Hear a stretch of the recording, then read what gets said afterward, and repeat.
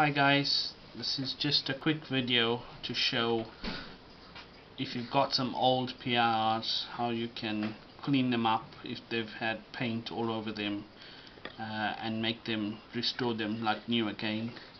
As you can see, we've been cleaning them.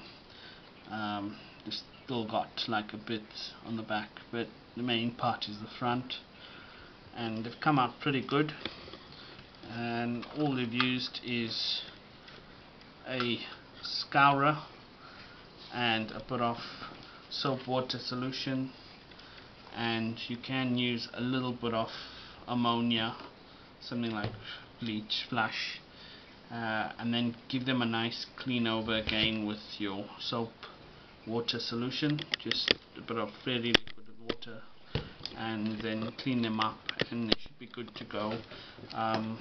Also, another thing, when you're cleaning these, make sure you don't touch this section here, because that's the actual detector bit there, that's important. Don't put your fingers on there, but you can clean them out and make them all good, ready to go.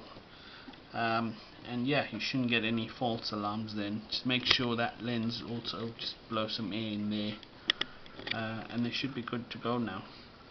Okay, thanks. If you liked the video, hit the like button and subscribe.